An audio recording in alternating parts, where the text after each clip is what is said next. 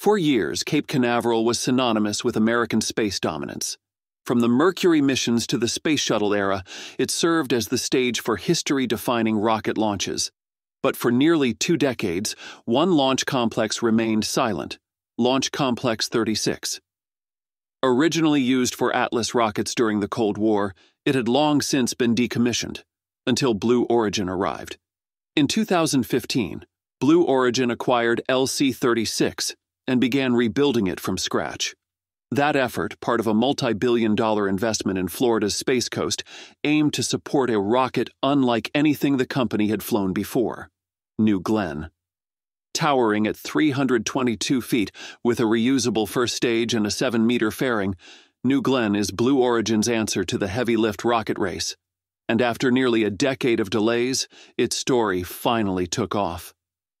Given New Glenn's importance to Blue Origin's future, and the future of U.S. space launch capacity, its flight schedule is under intense scrutiny.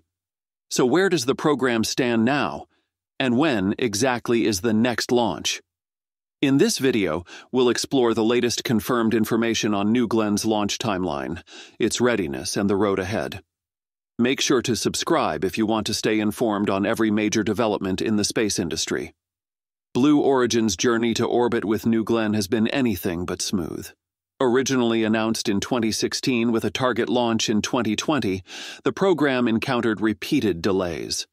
Technical challenges, changes in leadership, and evolving customer requirements pushed the launch date back again and again, from 2020 to 2022, then 2023, and finally to early 2025.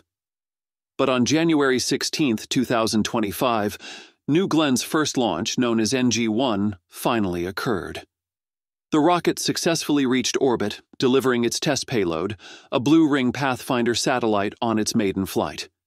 This achievement marked a significant milestone for Blue Origin.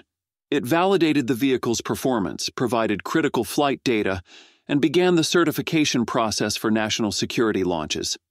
However, not everything went according to plan. While the upper stage completed its mission, the reusable first stage failed to land successfully.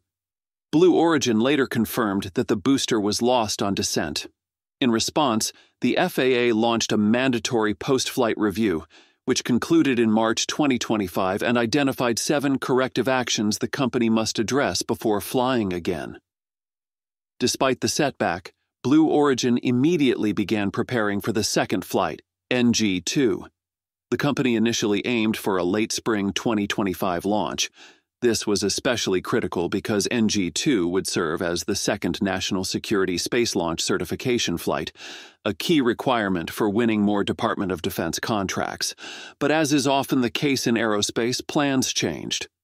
In June 2025, both TechCrunch and Space.com confirmed that NG2 had been delayed.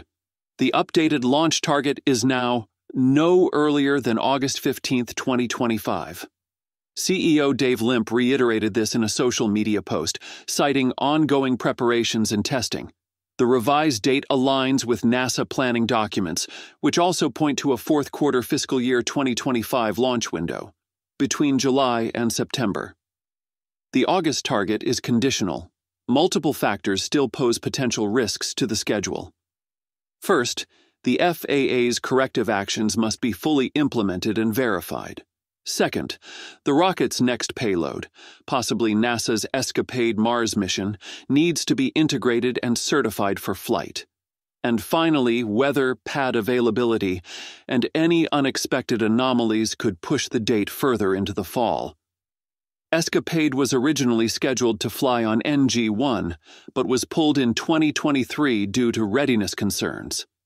Now, NASA is evaluating NG2 as its new ride to Mars, and internal budget documents indicate a launch readiness in Q4 of the fiscal year, adding more weight to the August or September timeframe.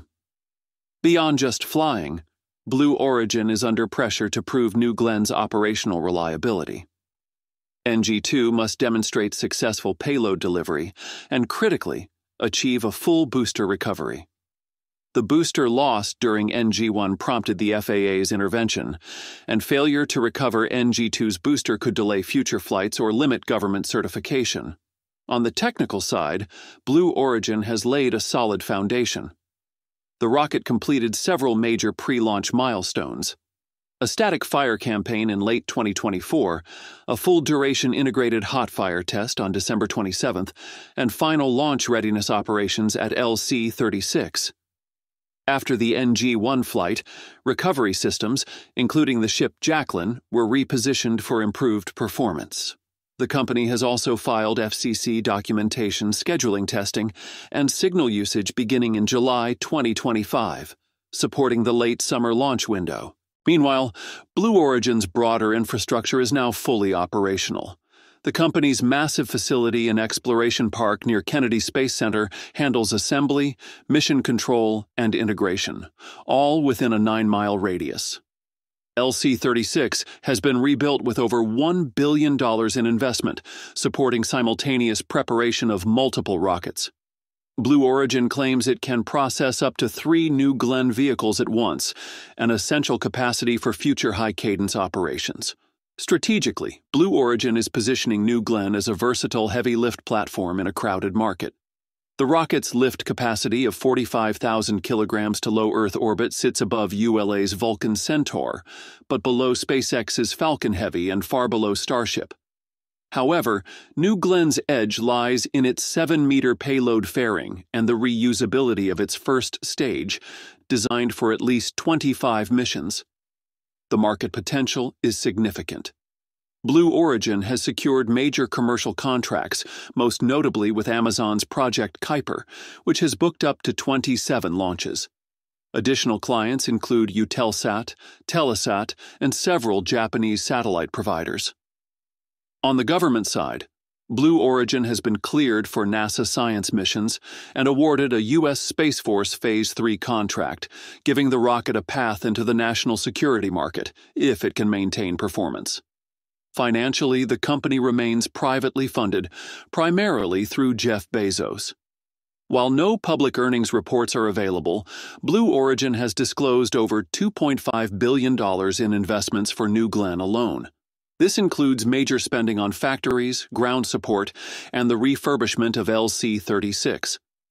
The long-term vision is clear: make New Glenn a staple of both commercial and government spaceflight. As of now, late August 2025 is the most reliable target for the second launch. Net August 15th is the phrase Blue Origin uses. No earlier than. The date remains tentative and will depend on the successful resolution of technical and regulatory hurdles.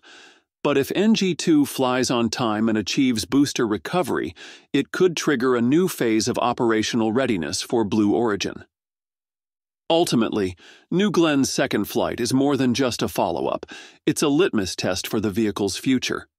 A successful NG2 would not only validate design corrections from the first mission, but also reinforce Blue Origin's credibility in a market dominated by SpaceX. Conversely, another high-profile failure could delay military certification, rattle customers, and threaten upcoming manifest commitments. New Glenn has taken nearly a decade to get off the ground. Now, its real challenge begins: flying reliably, frequently, and with full mission success. With one launch complete and the next on the horizon, all eyes are now on August. If New Glenn manages to deliver its payload and recover the booster, it could finally shift Blue Origin from a company with potential into one with performance. And if it doesn't, the long shadow of competitors like Falcon Heavy and Starship will only grow. Either way, the outcome of NG2 will set the course for Blue Origin's future in orbital launch. Thanks for watching. See you in the next video.